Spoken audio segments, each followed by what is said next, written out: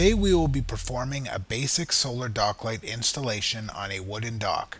These are the tools and additional materials you will need. 2 fasteners per dock light to be installed. Dock Edge recommends a number 8 or number 10 1-inch stainless steel wood screw, a screwdriver for that screw, or a cordless drill with driver bit for that screw.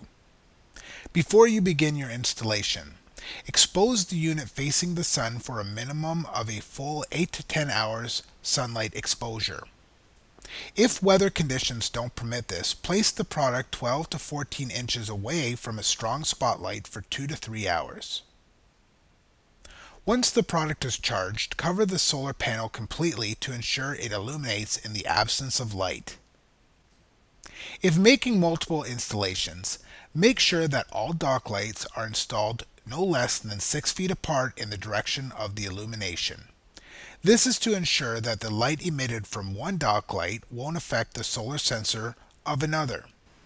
Keep in mind that dock lights placed in areas with poor sunlight exposure will not emit as intense or as long-lasting light as dock lights placed in areas with good sunlight exposure.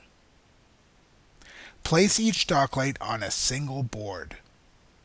Fasten the dock light to the deck boards with number 8 or number 10 1-inch wood screws.